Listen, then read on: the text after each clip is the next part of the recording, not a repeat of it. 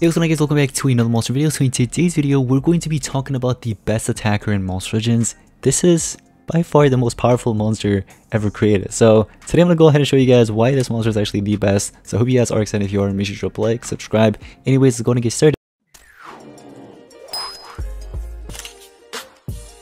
The most powerful attacker is Fire Sword. No, I'm just kidding. Can you imagine? But no. So here's the thing. Some players actually think that it may be Cupid, right? Cupid from the... what era is this? Doomed? Oh yeah. So from the Doomed era. Not really, no. He is good, but not the best one. And then some players might think it's actually Serpentix. Serpentix is actually up there. He has been for a while, for a very long time. But he's not the most powerful one, okay? Now the most powerful monster right now in the game, we're gonna have to give it to Grifania. Grifania is like the best one right now that you can actually invest in. Now it's very difficult to actually, first of all, obtain this monster, but he is technically free to play. Let's actually throw that out there. This is technically a free-to-play player. There are free-to-play players out there. One of them actually, he's like a subscriber, a viewer of mine. I believe he has a close to like rank 3 or 4, which is pretty nice. Send me a picture on Discord as well. So, you know, free-to-play players could technically, you know, get lucky and get this monster ranked high enough and stuff like that, because there's technically dungeons now as well, although they don't give you too many cells, but you know, it's there, you know what I mean? The dungeon is there and they do provide cells as long as you have the egg, as long as you have the monster. So yeah, you can get this monster right now. The egg, there's 1% chance. I think the chances of getting the egg actually increased, so there's 1% chance now. It used to be like 0.000 something, and then getting the 20 cells is now 1.33%. so yeah, I mean, it's there, you know what I mean? But technically it's free to play and it's the best attacker right now, up to this day. And some people may argue, but you know, I'd love to hear your opinions. What do you guys think is actually the best? I feel like this is the best monster ever released. So you got immune to control, trait protection, area cooldown immunity, hardened, and status true vision, so you don't miss, which is very nice. It's better than what is that other one, the accuracy one? It basically like makes your accuracy better by like 50%, but status true vision, that's just even better because precision is basically doubled. You can't ever miss. Now what's nice about this monster, first of all, let's get into the stats. Stats are just broken. 47,008 power, 1,353,200 life, 20,832 speed, and it's just crazy. Like traits, I like the traits. Imagine there was like a damage boost here, like a 50% damage boost or something, or even 25%. I would have actually taken that. But it is a ancestral monster, and this is actually like a beast. It is double elements, and these elements are actually pretty good for the current meta, like against like Serpentix, against Cupid. Like it just dominates in this current meta. So it's not even like something really weak like nature or something where you can just get one tap by Serpentix, or you know what I mean, be weak against Serpentix. It actually has metal attacks, so it counters Serpentix, it counters, you know, Cupid, those meta monsters. It even has like different elements like water, thunder. This monster is just packed with a bunch. Now, what I really like about this monster is, first of all, this skill right here, Armored Pick, which is a 0 stamina cost, although there is 2-turn cooldown, but 0 stamina. So even if you run out of stamina, you can just hit him with an insane metal damage, because remember, keep in mind, you get a lot of strength, right? You get a lot of power. So like 56,597, and if you give in like 2 strength like this, you add in another 95k. Look at that, 152k. That is just insane. And if you could add in another one, give it 3, it's gonna be insane. It's gonna be insanely high. So that's one of my favorite skills. Another one I really like is this one right here. This is probably my personal favorite one. It is a water massive damage skill. It is not, unfortunately, it's not 0 stamina, or else that'd actually be broken. But yeah, it's not 0 stamina. It does require stamina. There is a high cooldown, but it gives you pierce, and it also gives you evasion, which is pretty nice. But it does remove the pierce from itself. But if you do pair it up with a monster that will apply random positive or a positive effect protection, then you know, if you use a skill, you keep the pierce, which is very nice. So that way you can actually use these other skills next turn, you know, while you still have pierce, which is very nice. So it's some really good stuff. And now here's where it actually gets interesting. Awakening. All right, if you don't know what this is, you must be living it on a rock, because the Awakening is just insane. It's like basically your ultimate, but on steroids, basically. So look, so basically, let's say you pair this monster up with obviously a team, right? But let's say the team has like a bunch of extra turns, extra turn monsters, you know what I mean? Like you got extra turn skills on those monsters, and if they actually perform 5 times like attack, it doesn't matter what they do. Let's say they remove positive stats that can deal some damage, or trade tables or whatever, you get the extra turn. 5 times, right? You attack this monster, gets his basically, let's say, ultimate form, you know what I mean, where he gets skill mirror, 24% damage increase, and also he gets this right here, which is insane. So it trade tables enemies very heavy metal damage roll enemies, and you can basically continue attacking sometimes, which is very nice. So I really like this. I really like the intruder elimination. Oh wow, I can't even talk. But yeah, this thing is insane. There is another 0 cooldown. He has a 0 cooldown metal skill that you can run. He does have a stun skill, so if you want to run like a stun ability skill, there's a damage boost that gives an extra turn if you want to run that. But yeah, the other ones you can run them if you want.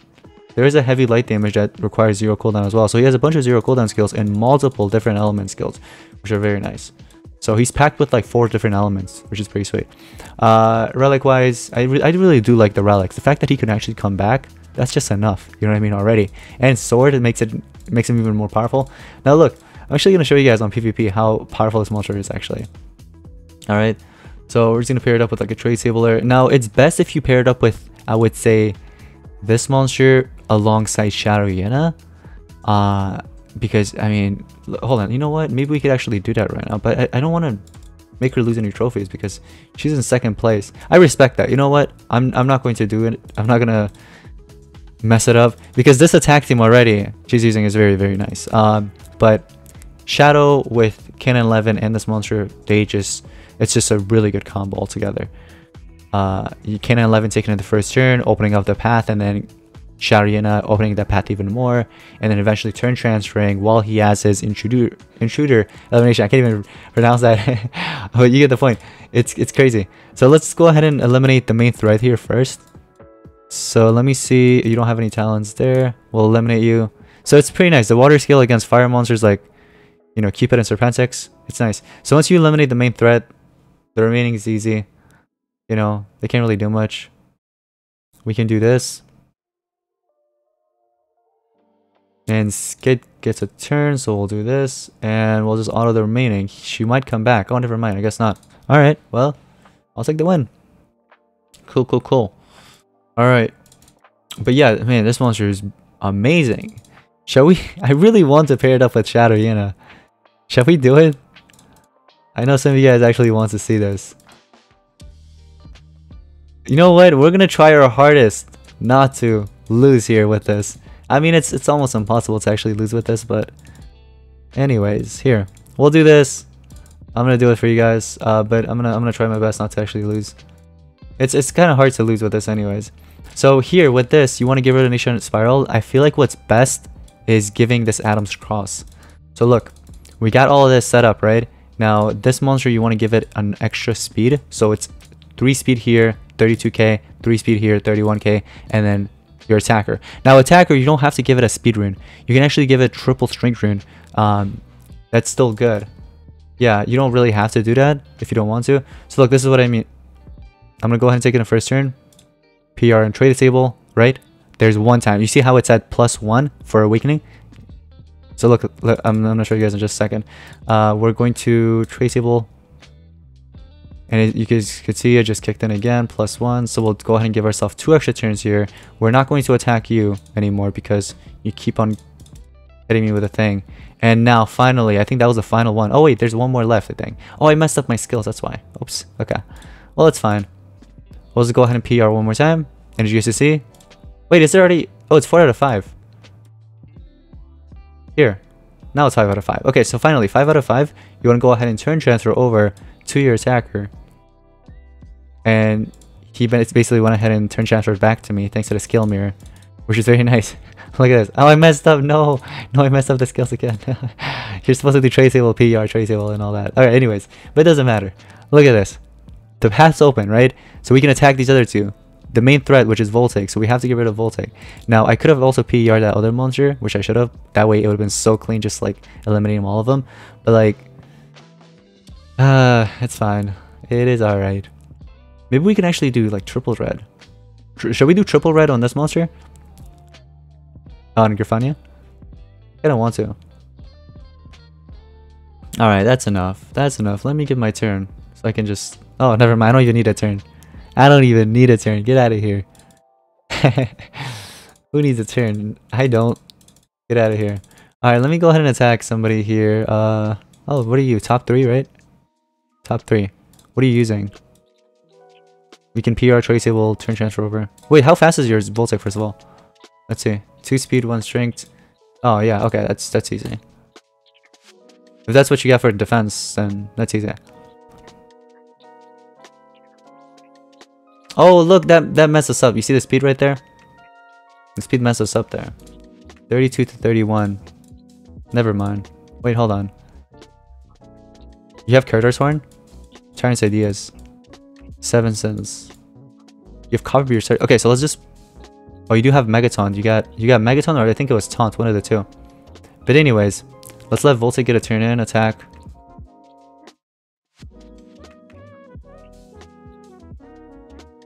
Alright. Let's see what Voltic does here. We gotta have some of our relics and talents kick in and help us out here. Alright, those are the extra turn skills. Unfortunately, I don't have any more relics or talents or anything like that that will actually help me stop Voltic. Because he's just going to... But it's okay, look at the life. Look at the life I have, guys. That life is insane. 1.6 million. Go ahead and attack all you want. let me get a turn in here. That's a lot of tortures. So I could eliminate Voltic right now, which we will. Let's do it. And once we get a turn in right here, that's when we'll go ahead and heal, because healing is actually important. So we'll go ahead and heal. Healed by 500k, I think that was, which is pretty nice. So I do have Pierce. You see how she has evasion? But let me see. I do have blind, and it's 50% blind. Hopefully this actually goes through. Okay, perfect. Perfect. And we could do anti-fire, or we could actually do the double damage with life regen. Let's do that. And I do have my Pierce, not Pierce, the evasion. So that thing wasn't able to kick in, which was nice. I'm just going to go ahead and charge up because I don't have Pierce or anything like that. Let's go ahead and PR on trade table. And we'll just go ahead and do 1 tap and GG's. So at the beginning, it kind of looked a bit rough because of the turn order that messed us up. But anyways, we took 19 trophies. But I don't really want to mess with this too much. So here's what I'm going to do. I'm going to actually switch it back to what she had originally, which was Guide Cold. And we'll do the 1 team speed here. So yeah, we'll just go back to normal. But yeah, you guys saw, right? With Shadow, she actually can help you out a lot. Shadow plus Cannon 11. And this attacker is just, it's crazy. It's a really good combo. But yeah, this attacker is the best one right now in the game to actually invest in. So if you guys haven't already, try your luck in the Conjuring event. Hopefully you'll be able to get him. And then from there, try to invest in him. Try to get him up because he's crazy. He is crazy. Even at like rank 3 or something. You know what I mean? If you can get it to like rank 3. I don't even have the egg on my account. But anyways, guys, that's going to be pretty much it for today's monster video. Hope you guys did enjoy. If you did, make sure you drop a like, subscribe, and we'll see you guys next one. Peace out.